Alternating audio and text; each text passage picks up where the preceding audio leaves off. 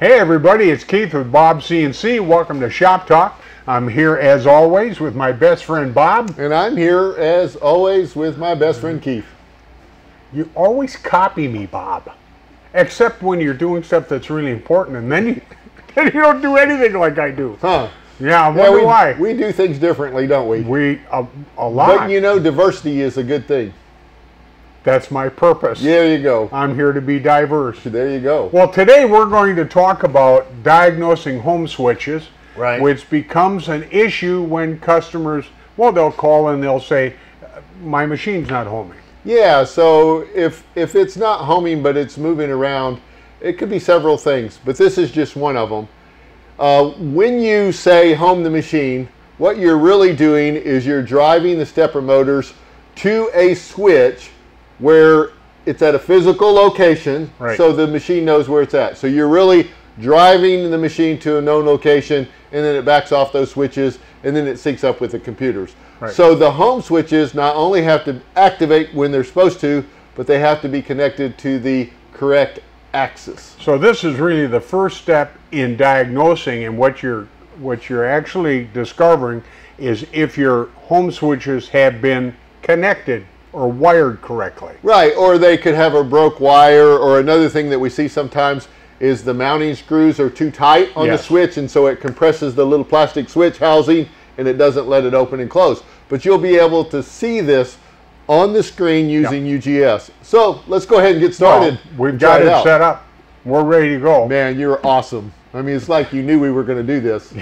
Well, okay. Anyway, so first of all, let's go ahead and look at the UGS screen. Keith is already connected to the CNC. Yep. And you'll see here he's made this window large so that we can see what we need to see.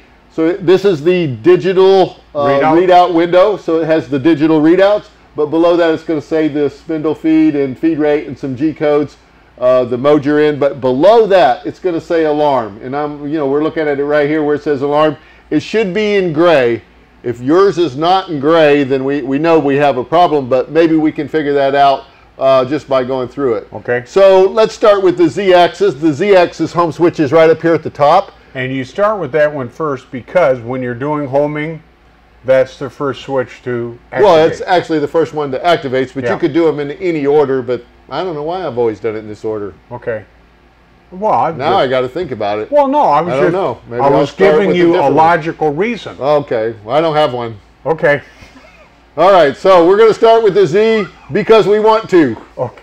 That's a good reason. All right. Too. Yeah. So we're going to hold this home switch. And we're going to look at that gray alarm. Yeah, and that's going to switch to alarm XZ. Now, the reason why it's XZ is because the Z is tied to the X2 home switch, which, by the way, is on this side, which is important. Right. So since they're tied together, it's going to show both X and Z. Now, just a quick explanation because you might be confused, even though you put the machine together and you've read some of the documentation. Right. Once again, go over how it's able to use the same pin to do the X and the Y. Absolutely, X and the Z. That's what I said. Yeah, I know. That's what you said. Well, I did. On the inside. Yeah, it sounded kind of like different. It sounded like a Y. Yeah, I heard but it wasn't. It was XZ. No, it was Z.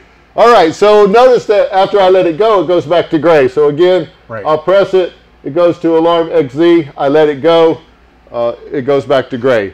Now, the Y home switch is right here on the top.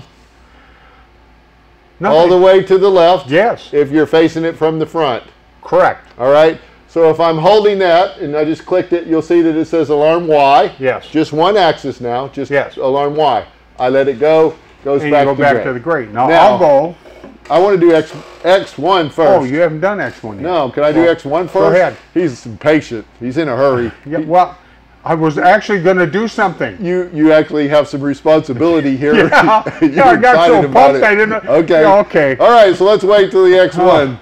So on this side, same side as the Y, you're going to have the X1. It's going to be in the back here, and you're going to notice that it's going to say alarm X. It's really important that this side just says alarm X.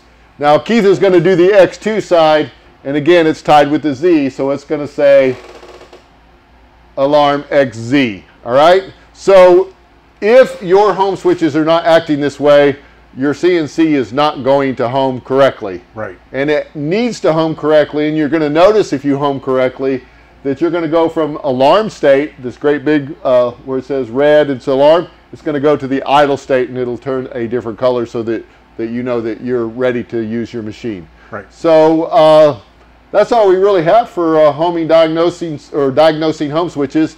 If yours is not working correctly, make sure that you're connected to the right pins on the back, right, which is in the manual. And also Kristen will put a link down there where Keith has written a blog or a article about this, right, so that you'll be able to diagnose it. So with that, we'll talk to you next time. We hope so. We'll see you then, guys.